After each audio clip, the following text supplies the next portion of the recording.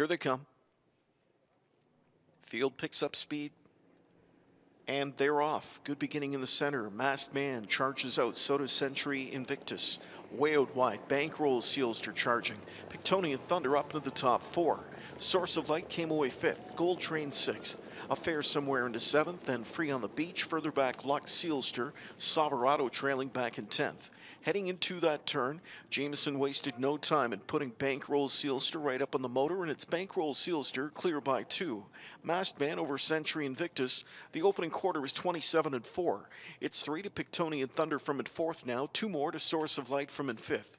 Gold Train continues 6th, followed by Affair Somewhere. A gap of 3 back to Free on the Beach. Lux Sealster has 1 rival beaten. That's Trailer Soverado. They're past 3/8. Half-mile bound, and we've got action as McDonald is right line Century Invictus, and he'll charge up and look to take command. Century Invictus speeds his way to the top. Back into second goes Bankroll Sealster now. Halftime 57-2. To the front is Century Invictus. Bankroll Sealster head to helmet second. Gap of 2 to Masked Man, 2 more inside.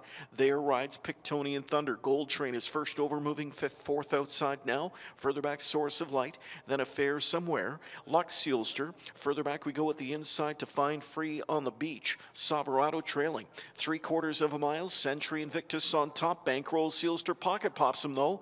Rough gated there, sitting 5th inside was Pictonian Thunder for a couple steps. 3/4 in 1:26-1, and it's Century Invictus into the stretch. Outside, Bankroll Sealster trying to get to him. 3rd outside comes Masked Man. Splitting through horses late in between. As they drive into deep stretch comes Lux Sealster. They're in deep stretch here. Century Invictus giving this field the slip. It is Century Invictus who's drawn clear by 3. Trying to hold second, Bankroll Sealster. He will. Masked Man was 3rd. Closing 4th, Lux Sealster. 5th inside, Pictonian Thunder in 1:56.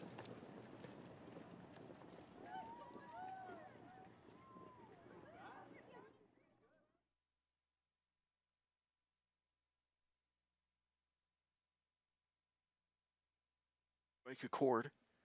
Owned by the stable, Century Invictus of Guelph. Harry Polton, the winning trainer. James McDonald in the bike for the winning drive. Both McDonald and Polton double up on tonight's card.